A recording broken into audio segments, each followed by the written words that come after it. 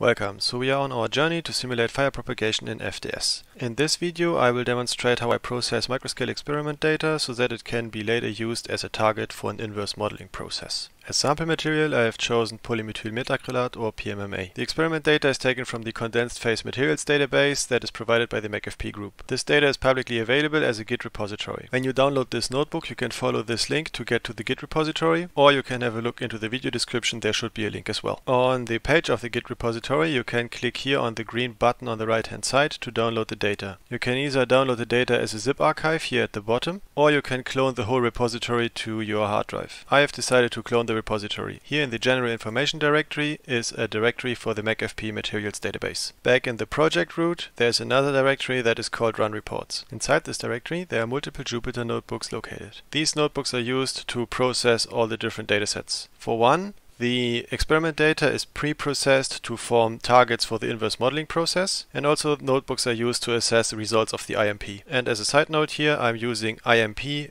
as an abbreviation for inverse modeling process. Right now the focus is on the process microscale experiments notebook, which is this very notebook here. In the beginning of the notebook a couple of packages are imported. OS and subprocess allow communication with the operating system and also interactions with files. Plots of the different data series are created with matplotlib. NumPy is used for various computations. For instance, we could integrate over data series or also differentiate them. We are using pandas to read in the comma-separated value files or CSV files. This allows us to make use of the data frames when we are working with the different datasets. The next cell gives us an overview over the versions from the different packages we are using. This is followed by a cell that gets the current working directory and puts it into a variable. The current working directory is the location of this very notebook. This is followed by a cell with general information for this notebook. This relative path points to the clone of the material database repository, specifically to the directory with all the institute contributions. Within this notebook I do not want to use all the datasets, therefore I'm trying to narrow it down. This list contains the labels of the institutes from which I want to use the data, and in this list we have the labels for the different experiments. Within this notebook I'm storing data into dictionaries. I like to use them because to me it's more straightforward to access the information. In preparation of reading in the data I'm creating a nested dictionary. It is organized by the institute labels and also by the experiment labels. For each institute a dictionary will be added, and this is filled with dictionaries for the experiments. Finally, an output directory is created as long as it doesn't exist. Its label is stored in this variable for easier access. Since I'm using this concept virtually in all of my notebooks, I can always access this variable and have all the output organized. The next cell provides an overview over the experiment data that is being used. With subprocess we send this command to the terminal. This gives us the short version of the commit hash for this Git repository. With this line we send this command, which gives us the long version of the commit hash. At the end of this cell both of them are printed. I've also stored both of them here at the beginning of the cell. If you work with this notebook and a new version of the Git repository in the future, you are able to compare what the original version of the dataset was. This also allows you to go back to this commit to understand what may have changed. These cells here are just a check to see if the dictionary is set up correctly. We see here the institute labels. These are followed by the labels for the different experiments. I specifically like to use dictionaries because different datasets can easily be accessed by using words, like in this example here. First we have the institute label, which is followed by the label for the experiment. Compare that to a list or an array. There you would need to reference a position to get access to the individual datasets. So you can imagine if you have a multi-dimensional array, this can get complicated really fast. I for one at some point tend to forget which number is associated with which dataset. However, if I've chosen the keys of the dictionary well, accessing the different datasets is relatively straightforward. Also debugging is much simpler because it's easier to understand if I'm trying to access the wrong dataset.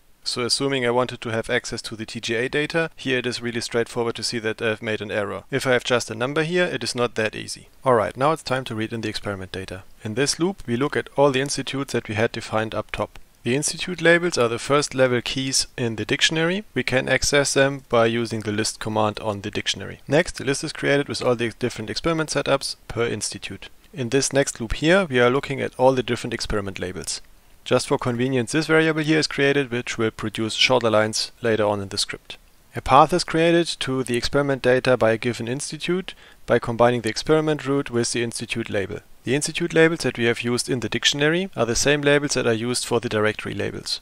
For example, one of the created paths could point into the NIST directory. Inside there is a couple of files. Let's have a look at the general structure of their labels. Different blocks of information are separated by underscores. The first block is the institute label, the second block is the experiment setup. The third block can be a little bit different. For example, in the microscale tests, the next block is the atmosphere, which is followed by the heating rate. In the count calorimeter, however, we only see the external flux. The last block of the label is always a repetition of the experiment. For instance, the TGA experiment was repeated 5 times. We can therefore use the keys of the dictionary to build the first part of the file label. I'm using this to find the files we are looking for. First, a list is created with all the file names in the directory. Then we check each file label if it contains the institute and the experiment setup. If that is the case, we would like to extract the heating rate to organize the data even further. Here we can make use of the file structure that every block of information is separated by an underscore. With split, a list is created where each block is its own entry. From this list we take the second item from the end. Just briefly have a look at the file labels again. Separated by the underscores, the second item from the end is 10 Kelvin, for instance here. Extracting the heating rates becomes more important later on when we're reading in the data from Sandia, because there we have 2 different heating rates, 10 Kelvin per minute and 50 Kelvin per minute.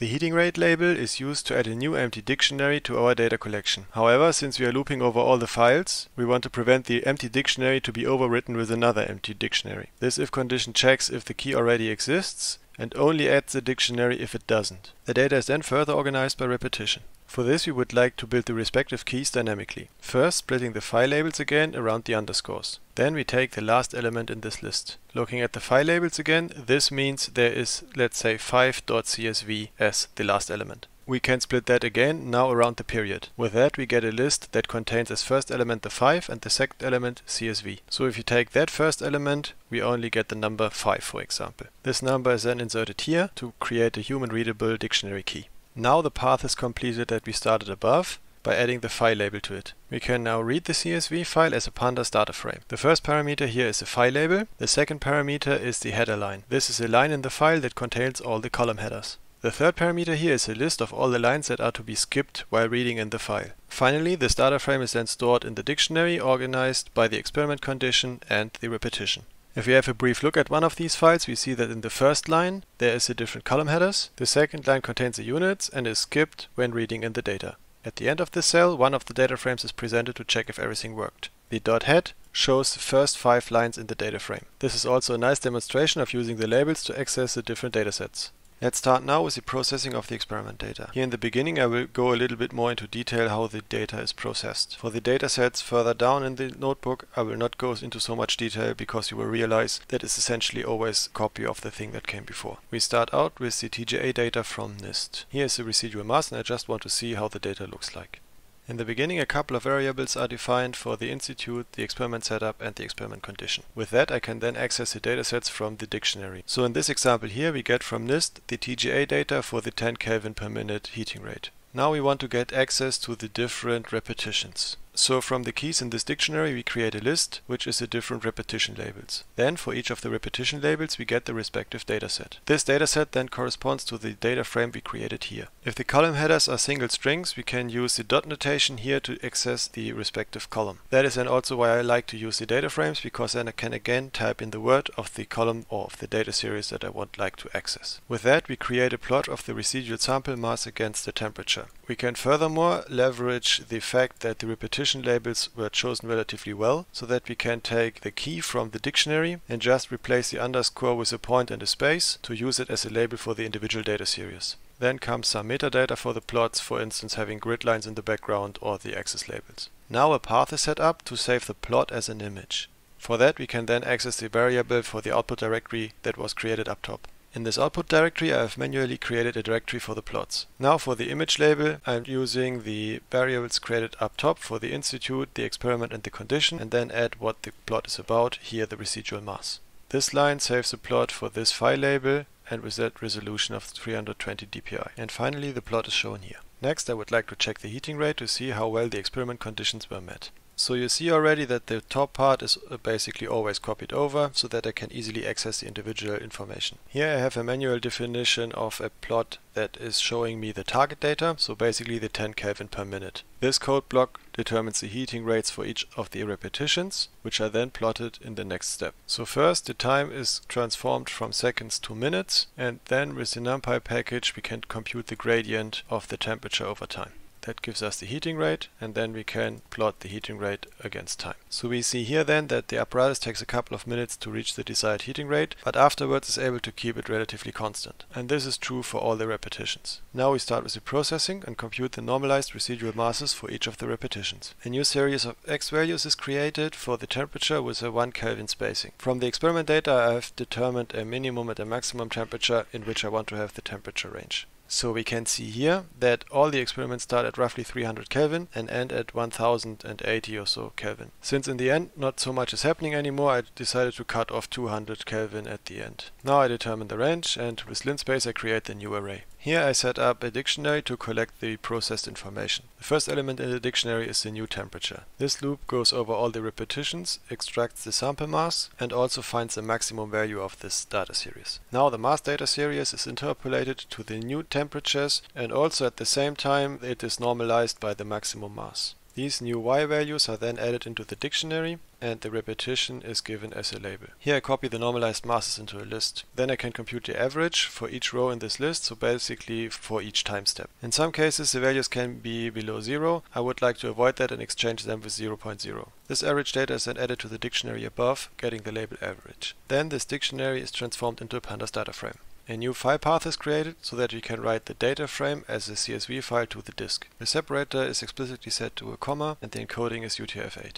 So from the data frame, the dot tail gives us the last 5 lines of the data frame. So we have here the new temperatures, we have the values of each of the repetitions, and we have the average. These average values have been computed across these lines here. So that means this line produces this average, this line produces this average, and so forth. Here we visualize the data from the data frame above. So all the headers of the data frame are transferred into a list for the column headers.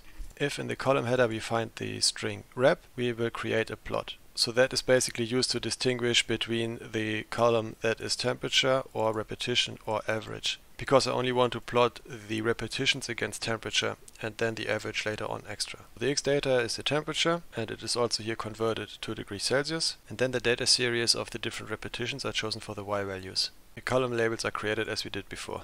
The average data is then here plotted manually so that we can easily give it a different line style and a different color. We have here the normalized residual mass starting at 1, 100% of the sample is still left over. After we heat it up, at some point some reaction starts and the material is consumed until we have some residue left. We also see that the repeatability for all the tests is relatively good. So in this cell I computed the normalized residual mass against time, so it's essentially the same thing, just that we look at the time instead of the temperature. So next up is the MCC data from NIST. Again, we start with creating an overview over the data provided. From NIST, MCC, the 60 Kelvin per minute. 2 repetitions have been provided, and it looks the reproducibility is quite good. Here we have a look at the heating rate, and it also seems that it is able to hit the heating rate quite well. Here, same as above, the experiment data is mapped to a new temperature range. Again, we create the list and compute the average while cutting values that are below 0. Transformed into a data frame, a file label is given, and the data is written to disk, and a check for the result.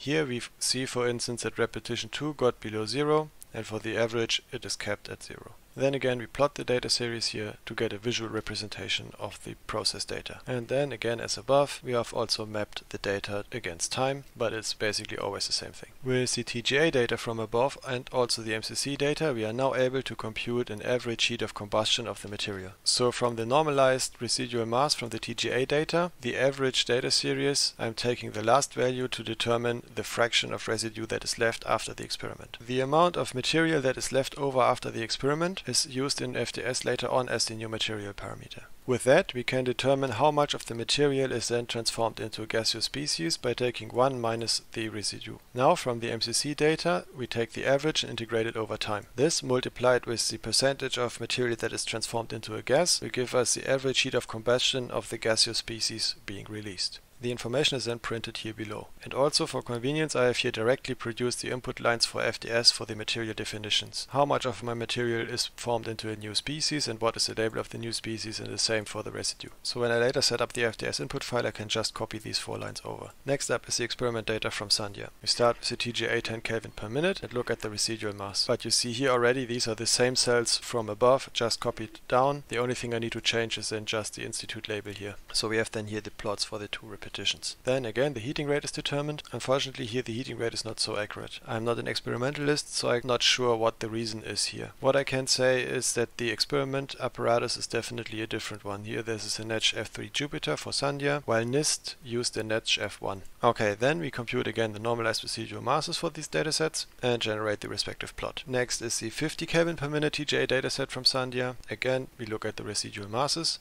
and determine the heating rate, which here is unfortunately quite off. But then you see it's always the same. Now we have the residual masses again. Next up is the TGA data from UMIT. They only provided a single repetition for each experiment condition. However, they provided a wider range of heating rates. This then leads here to a slight change in the setup of the individual code cells. I commented out the heating condition, and now I'm looping over all the heating conditions that are available. And then for each of the heating condition a plot is created and saved. Also a slight change here. All the different target datasets are here predefined for easier plotting later on. Interesting to see here is that no matter how high the heating rate is, it is always matched perfectly. Again, I'm not an experimentalist, but I have my doubts that you can hit the heating rates so good. Like specifically looking here in the end at 50 Kelvin per minute or even 100 Kelvin per minute. I'm under the impression that the wrong data series for the temperatures has been provided here. This looks more like the target value of the apparatus and not the actual measured temperature. But anyway, it is what it is. So then the normalized residual masses, obviously without averaging because it's only one data series. Finally, the normalized residual mass against the temperature is computed for all the different data series, but it's all the same thing as before, and now the files are then saved to disk. Here in the end is an overview over one of the data frames. This concludes the section of processing the microscale experiment data. In the next video we will discuss how we set up microscale simulations in FDS. If you found this video helpful, please leave a like, otherwise have a nice day. Bye.